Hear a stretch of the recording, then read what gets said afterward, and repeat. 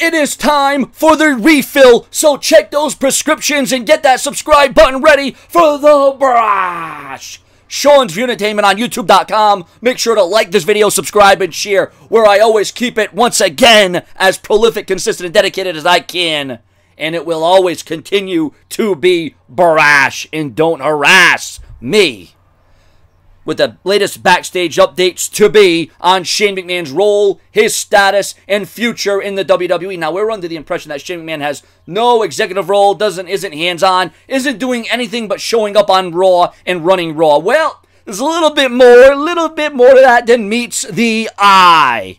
And when I come to you, we're eye to eye. We're being straight. I don't care if you're gay or lesbian, but we're going to be straight right now, right here. The current rumors on Shane McMahon is that he is at least being asked, according to DWN, for his opinions on WWE storylines for creative purposes.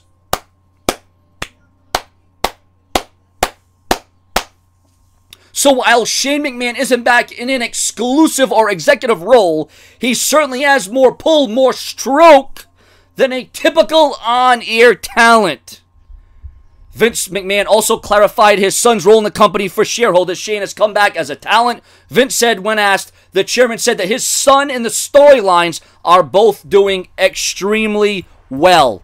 Well, while the ratings aren't, Attitude Era or, semi-ruthless aggression era rating. Listen, the WWE is doing a hell of a lot better than they were doing pre-WrestleMania. The WWE actually, at least making Raw somewhat watchable. Somewhat, where you don't fall asleep. I mean, I know there's questionable antics and matches and rematches and recycled and rehashed, and I understand that. But to a degree, the WWE has made different choices. They have went other avenues. They are giving other superstars opportunity. They are, to a certain degree, thinking outside the box. So you gotta give the WWE a shred of credit. You got shut that dog up in the background because Sean's Entertainment is talking. That dog outside is ranting, he's barking, he's crying. But you know what? I'm against animal abuse. So when I say shut them up, I mean give them a dog biscuit. I mean give them a bone. Maybe give them some Flav. I don't know. But ladies and gentlemen, all I know is this. Is that Shane McMahon, if he were really in control of the WWE,